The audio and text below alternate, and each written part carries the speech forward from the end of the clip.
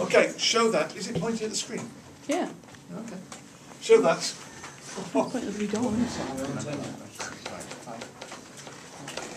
That is, is tan 2x. Alright. So what we need to do is to put it over a common denominator and see what happens. Common denominator, it doesn't say tax, no. Would be 1 minus tan x, 1 plus tan x.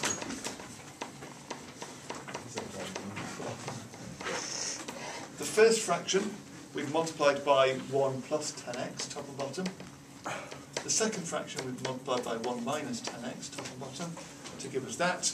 That's really the step that you need to show to get all the marks. We then simplify this to give us 2 tan x over 1 minus tan squared x. And it's enough to be able to then make the step and say that that is tan 2x.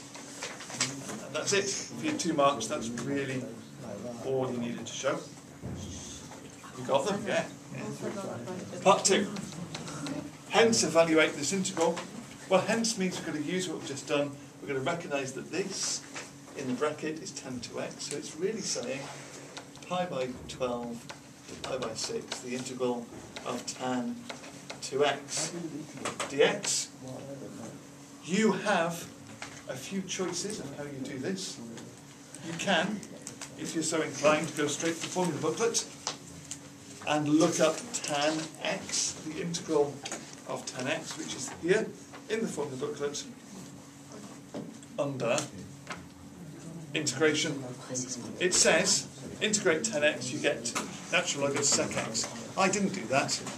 I said I kind of didn't think of looking at the formula booklet and said this is the integral of sine 2x over cos 2x, where the top is quite like the derivative of the bottom. This is a much more difficult way of doing it. Really? The top is very much like the derivative of the bottom, except we need to have a 2 there, and it would need to be minus.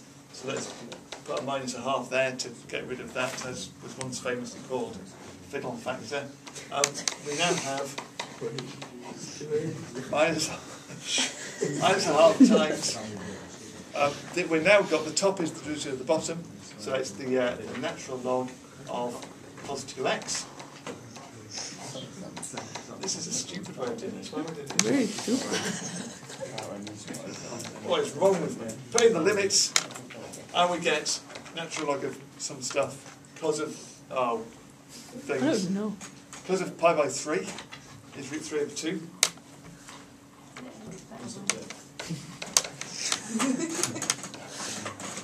Minus because of pi by 6 is, that's the wrong way around.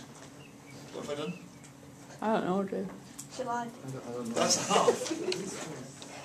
There we go, it's okay, that's a half. Minus natural log of root 3 over 2. There we go, it looks like that. I think. I don't know. Yep. So we've got minus a half, and then a half, plus a half, and then root 3 over 2.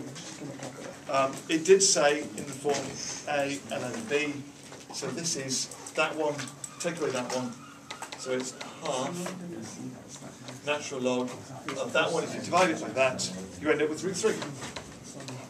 And that would do as an answer.